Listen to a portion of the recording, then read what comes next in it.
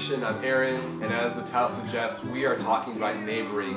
Neighboring is close to my heart because my wife and family and I have experienced such blessing and favor as we've gotten to know the neighbors who live next door to us and who live in our street. And over the next several weeks, we're going to be breaking down this idea of neighboring for us and how to do neighboring well, how to love your neighbors well as a Christian, how to live the gospel out in your neighborhood.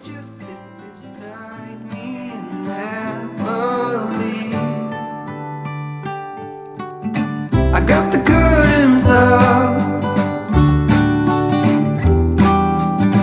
I guess it would be nice if you could interrupt.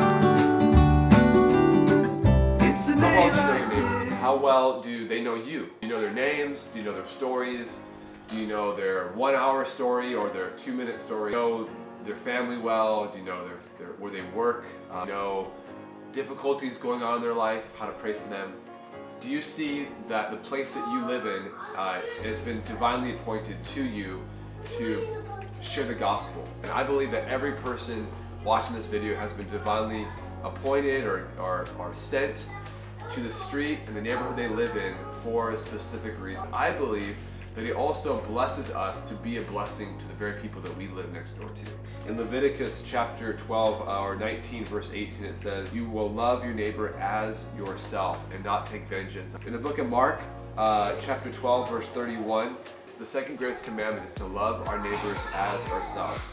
And then in Romans 13, 8 through 10, "You shall love your neighbor as yourself. Love does no wrong.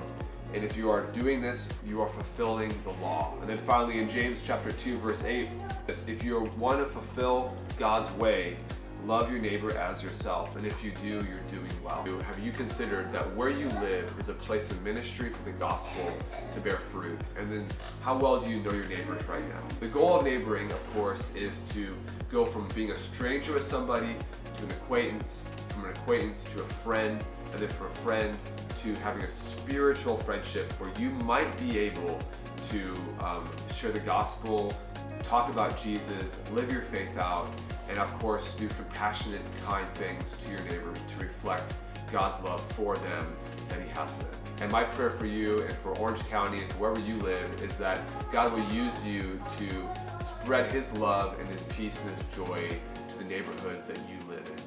Thanks guys for watching. Talk to you soon.